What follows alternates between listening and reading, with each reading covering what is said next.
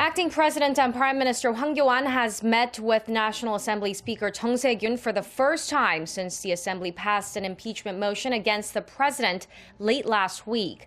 They pledged to closely cooperate to get state affairs up and running again, but remained split on other key issues. Our Ji Myung-kil tells us more. Acting President and Prime Minister Hwang Kyo-ahn and National Assembly Speaker Chung Sye-kyun sat down for their first meeting since Hwang assumed his role as acting president on Friday. Speaker Chung said Parliament is more than willing to help the government normalize state affairs.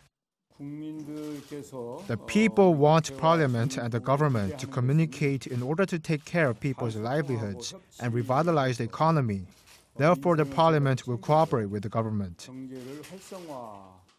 Speaker Chung also said the Parliament's consultative body, which was formed Monday and involves the government and ruling and opposition parties, will be at the forefront of the efforts.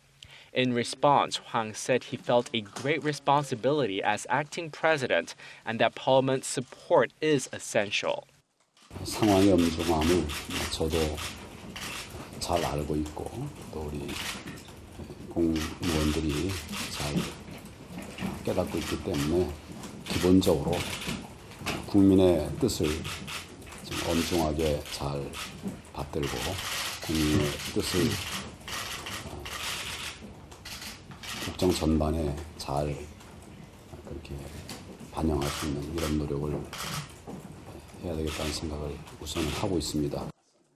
Prime Minister Hwang also praised the Speaker's leadership for his role in getting Parliament to meet the legal deadline for passing the 2017 budget and key livelihood bills within the regular Assembly session.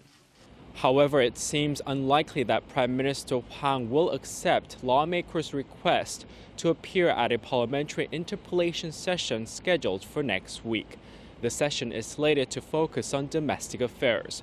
Hwang says it would be unprecedented for an acting president to attend. Ji Myung-kil, Arirang News.